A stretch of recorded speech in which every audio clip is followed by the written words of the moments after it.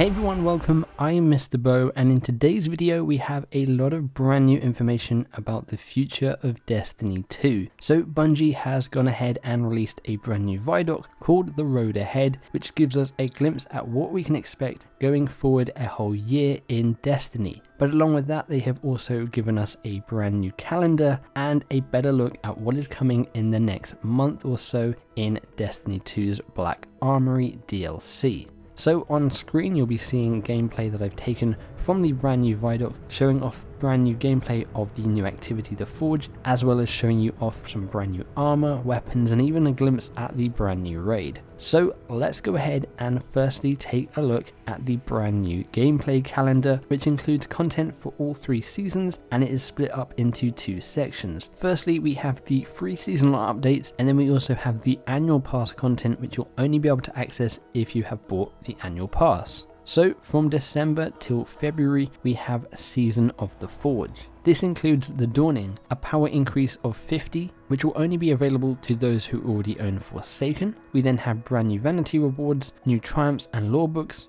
new rank rewards, Crimson Days, and then the return of Iron Banner. If you own the annual pass, you'll then gain access to the Black Armory weapons and gear, a brand new exotic quest in which players can earn the Destiny 1 hand cannon, The Last Word, a brand new raid which takes place in the last city on Earth, new triumphs and lore books, and then access to the brand new Black Armory forges, which I'll get into in just a second. Moving on into the next season, the Season of the Drifter, which will run from March till May, we have Gambit private matches and new maps, and another power increase of 50, taking us up to 700, and those 2 items will be only available to people who already own Forsaken. We then have new vanity rewards, another brand new exotic quest, new triumphs and lore books, new rank rewards, a brand new spring event which we haven't seen in Destiny before, and the return of Iron Banner. Then for annual pass owners, you'll gain access to the Joker's Wild weapons and gear, another brand new exotic quest, a new Gambit experience, new triumphs and lore books,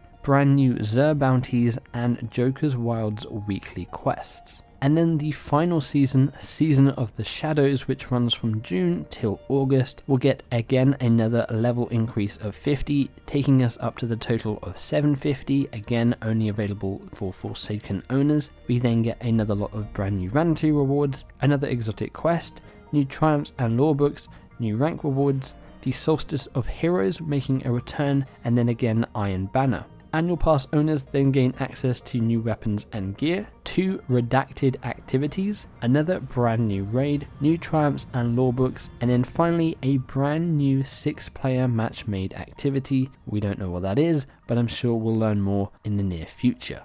So that is a lot of content coming over the next year for Destiny. This calendar basically shows that we'll have something to play all the time going forward. However, there does seem to be maybe a few gaps between some of this content, which we'll get into now. So we have a calendar for the Black Armory.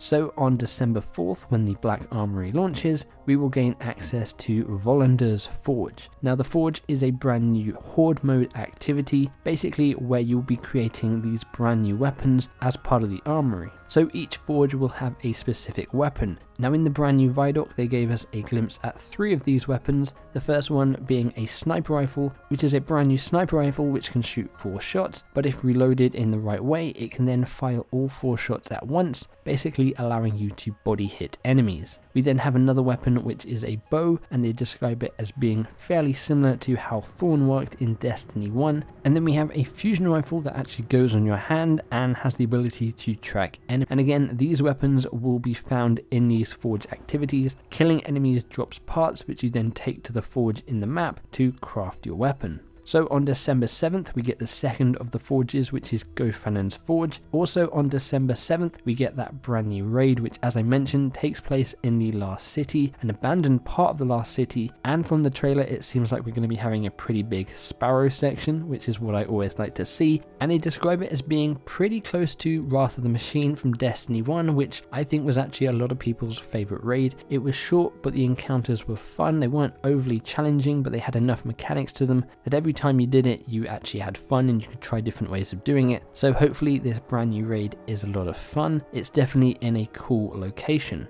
On December 11th, we see the return of the Dawning, which is going to be free to all players, and in the Vidoc we actually get a glimpse at an old Destiny 1 vendor returning in the form of Eva Levante. As to what she's doing, we don't know, but it's nice to see that they are bringing back some vendors from Destiny 1. Then on December 18th, we get Izanami's Forge, and on January 8th, we get Niobe's Labs, which I'm not sure if that is another forge or if it's something different. We'll have to wait and see. Then at the end of the month on January 29th, we get the brand new exotic quest, the draw, in which players will be able to earn the last word. Now fingers crossed this isn't an exotic quest like the Thunderlord exotic quest, in which you did a 5-minute step only to find out you then had to wait a week in order to do the next step. Hopefully they've learned from that and this is a quest that you can just do straight away and you don't have to wait for a weekly reset. And then finally, moving ahead a few days to February 5th, we have the Crimson Days event making a return again, free to all players. Fingers crossed they have switched this up a bit, because I think Crimson Days has been a pretty poor event in the past. It really hasn't found its mark, so hopefully they've made some adjustments and it's a lot of fun this time. So there you have it, that is the calendar for the yearly release as well as the Black Armory. I will leave a link in the description below to the full Vidoc so you can go and watch it for yourself, but we do get to see some pretty cool stuff in it, like brand new armor and weapons from the Black Armory, again glimpses at the brand new raid and this brand new forge activity. We even get to see some of the cutscenes with the brand new vendor in the Black Armory. So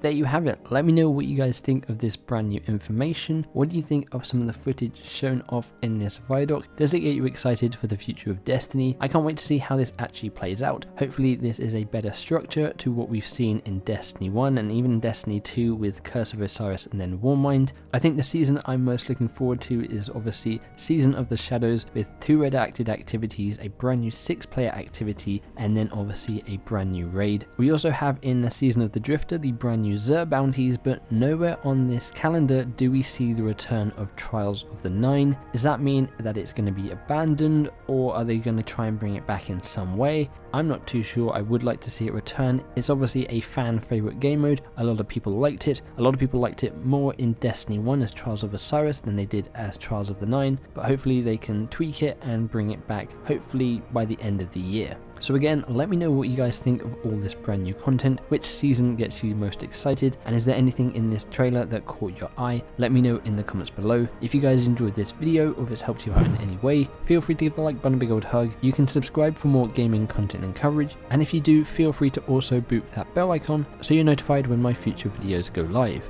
But apart from that, thanks for hanging out and I'll catch you in the next one. Bye bye.